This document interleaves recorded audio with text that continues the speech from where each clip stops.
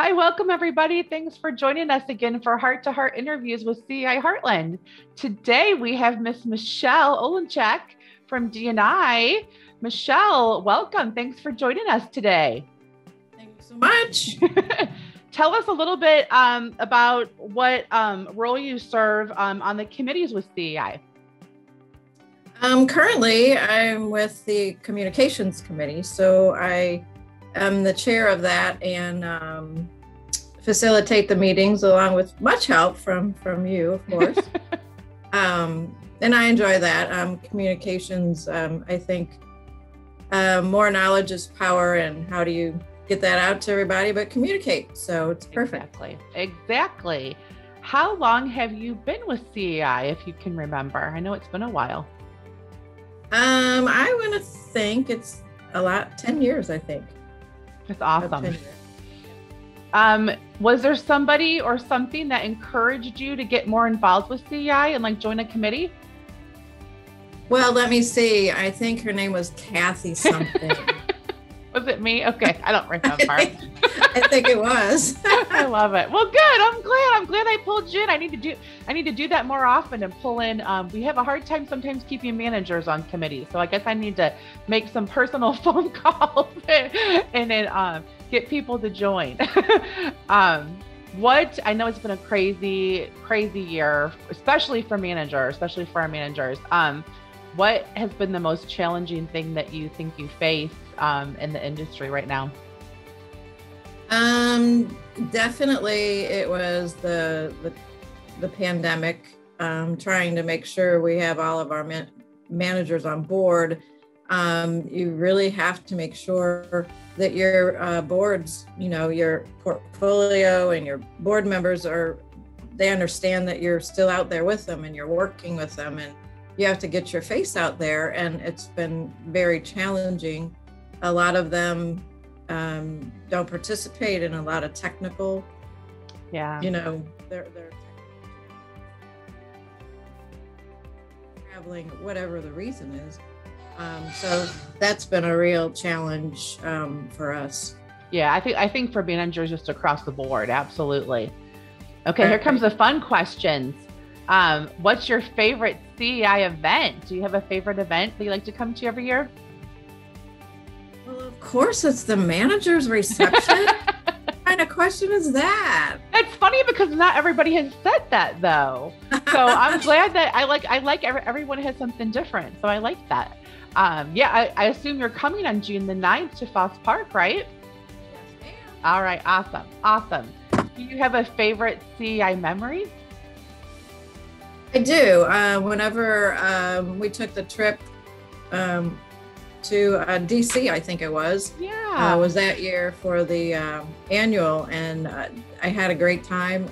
Jenny Block and yourself, and it was just good to get there and meet other people and see what other chapters are doing. Yes, Michelle. For those that don't know, Michelle was one of those recipients of the Manager Scholarship. So that was awesome. Yeah, thank you, Todd Billy and Sandberg Phoenix and Absolutely. Marvin Noda for starting that scholarship. Yeah. Yep. Absolutely. Awesome.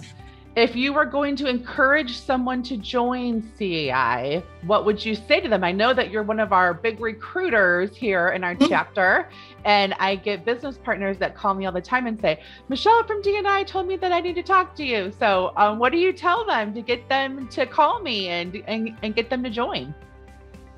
Well, of course, we use our newest phrase, fierce friends, but there's so much interactive knowledge going on in the industry.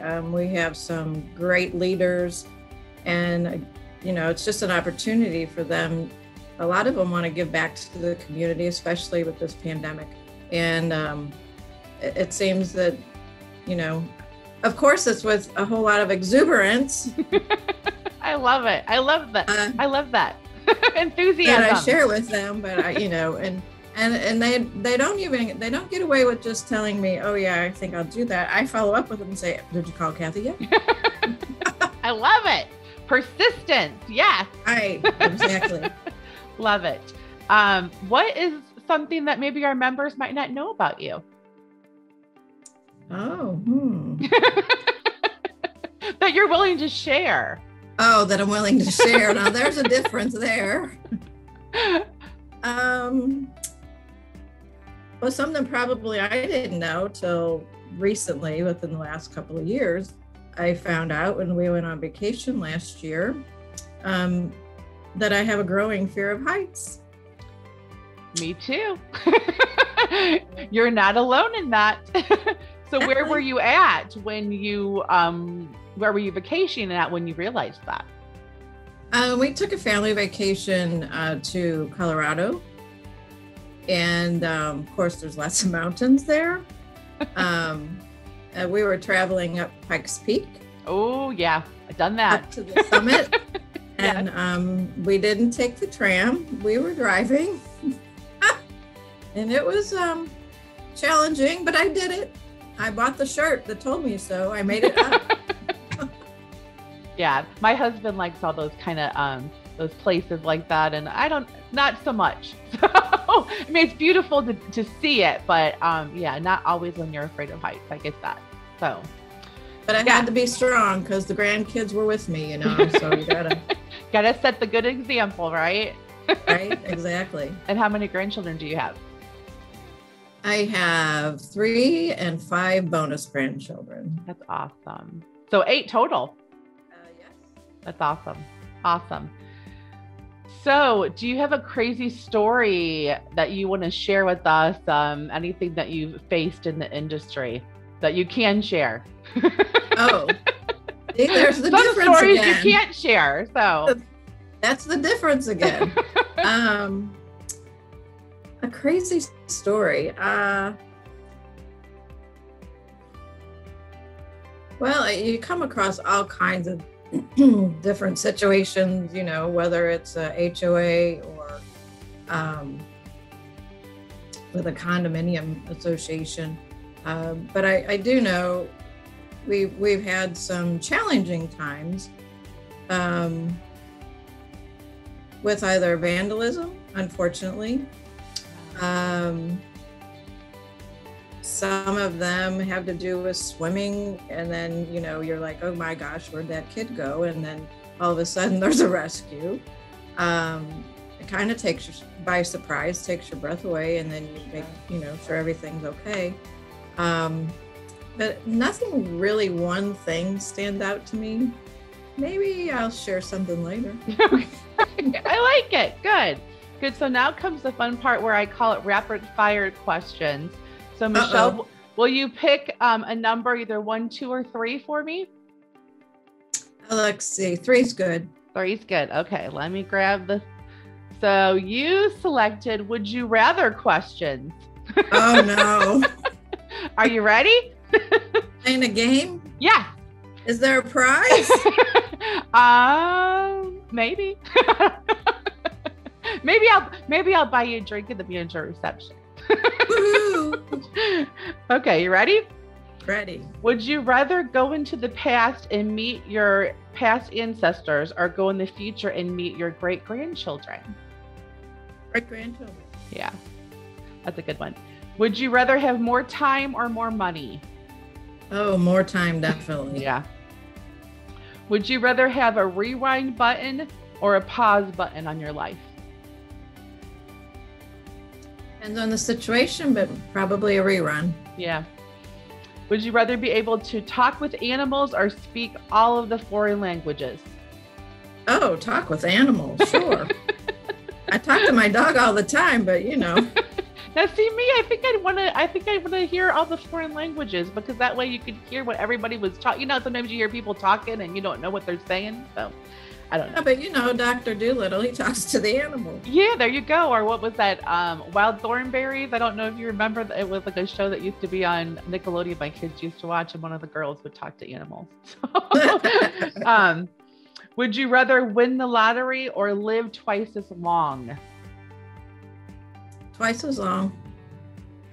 Would you feel worse if no one showed up for your wedding or your funeral? Wow, that's a tough one. It is. It is a tough one. Some of them are hard. Probably wedding. Sweating. Would you rather lose your vision or lose your hearing? Hearing. Hearing? I gotta see. That's me too. I'm totally visual. I get it. Okay. Would you rather work more hours per day, but fewer days, or work fewer hours per day, but more days? Both already. Bad question for a community manager. Sorry. No kidding. Probably less hours in a day because, you know, it never stops. So I know you guys always work so hard. So thank you for taking the time to do this today. That's the end of the rapid fire questions. So now you get a 30-second plug. You can either plug your company if you want. You can plug your favorite charity. So anybody that you want to plug, you can go. I would like to plug, let's see, Children's Hospital for several reasons. My son was born 3 months early and 37 years ago, and they did a wonderful job and they continue to do so. And then my nephew, unfortunately, he was passed at a young age. He had childhood leukemia, and they were a wonderful to him. And then in adulthood, he also succumbed to cancer. So Sorry. Yeah, so but they do a wonderful job, and they hire people with the biggest hearts at children. So yeah, it takes special kind of angels to to do those kind of jobs. Absolutely good charity to push. I love that. Well, that's the end of our interview. Is there anything else you would like to tell the group about you? No, I'm just surprised when I look at my calendar, and I'll be, well, not just in the industry, but here at DNI for a little over 17 years. And I wonder sometimes how I kept on, and people ask me that, and I say, well, just got to roll with the punches. There you go. Every day is a different challenge, but every day is a new day, right? It's never the same. Yep. For sure. Yeah. You're living the dream, Michelle. Every day in paradise.